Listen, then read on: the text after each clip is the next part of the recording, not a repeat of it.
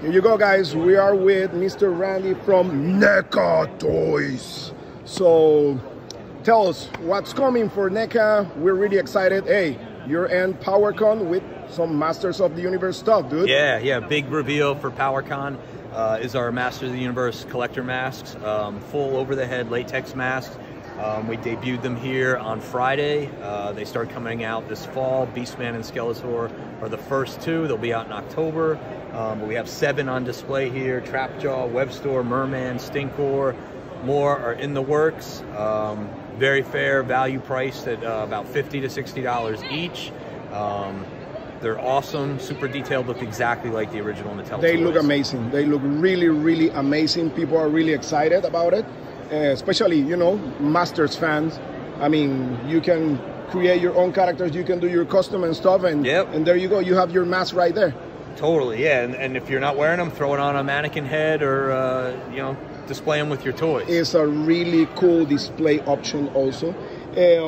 So we're talking about Masters right now, and we saw that you have some Defenders of the Earth from the next wave that is coming there. Yep. They look really, really good. Really good. Yeah, that's a line we've been working on for a couple years. 35th anniversary of Defenders was in 2020, and that's when we started. And we're finishing out with Mandrake the Magician, Lothar, and Garrix, which is a late addition to the line. But the line did well enough we were able to go back in and add new, you know, another figure and new tooling and doing Garrix, which is real cool. Man, I was super excited. I have the Phantom. I have the 2 versions, right? And the new one, man, is a total. I love the new one. I'm more like a classic guy. Yeah. I'm more like a classic guy. Also, I noticed like articulation on that figure is impressive. The second wave, like that you did, oh my God, it's like something impressive. Like everything about the figure is like top notch. We love that. And also, do you have any like updates on Dungeons and Dragons? Yeah, so at Comic-Con we showed the next 2 Ultimate figures. So Grimsword and War Duke are the first 2. Yes, they look amazing. Thank you. Yeah, they're getting close. They will be shipping in September. We just finished all the packaging for those guys. And then at San Diego Comic-Con 2 weeks ago, we revealed Strongheart the Knight and Zarek. They look amazing. Jesus. I never thought I would like so much that little dwarf dude. is to me, out of all the characters, that's the one I'm more excited about. Very cool. I was like, okay, Warduke looks amazing, but this one, it was impressive. Oh, thank you. Yeah, the guy who got to sculpt it, Tom Gwynn, is a huge fan of that character.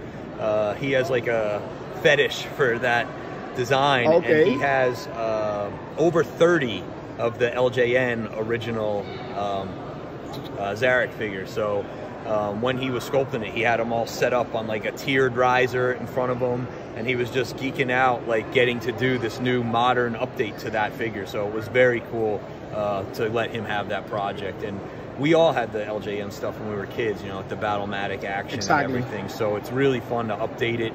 Such classic, great characters. The fantasy art is just amazing and inspires us. And we want to make them, you know, super detailed.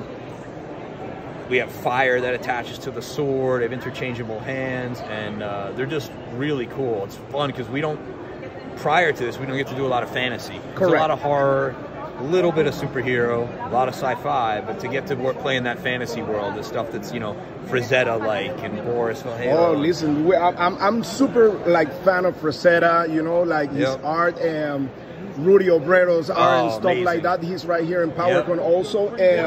But my question as a fan is like, are we getting more from NECA, like fantasy stuff, barbarian stuff, like, you know, like Conan stuff from Frazetta, art like that? I mean, you guys have one of the most detailed action figures in the industry. Like that's like pretty much like what people know you guys, because all the detail on your action figures, they look amazing, they look impressive, the paint work, articulation, everything. And I mean, me as a fan, I would love to see more of that stuff, more of like Dungeons and Dragons stuff, hey, who knows, a Frazetta, Conan, you know, like, hey, Masters of the Universe in your line, dude. That would be amazing. The Swords and Sorcery and fantasy stuff is cool. You know, right now it's just D&D, and of course the Masters of the Universe masks, but we're playing in those universes a little bit, and we're loving it. So hopefully it will lead to more. Perfect. Thank you so much, Randy. You are an awesome guy. You guys, the whole team, really, really humble guys and very, like, you know, like reachable. Thank you for everything. And hey, we're crossing our fingers. Yes, okay? Thank you so much, man. Thanks. You got it.